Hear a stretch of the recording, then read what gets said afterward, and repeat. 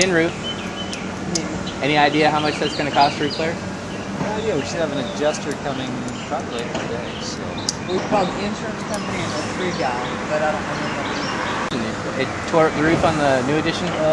yeah, actually on the main part of the house, which is this main L, is the older part, and then about every other decade it seems like they build a porch, fill it in, build another porch. So, but you guys just did that recently, right? Yeah, we just rebuilt the screen porch, and that's probably what kept the whole thing from caving in.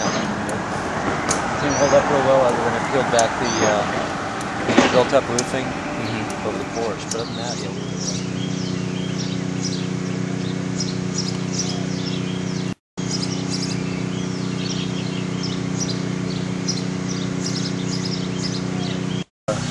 My name's Dayton Strickland. I live 304 Wilson Avenue, that's in the code. And I got a lot of tree damage, a lot of yard work to do. That's no electricity.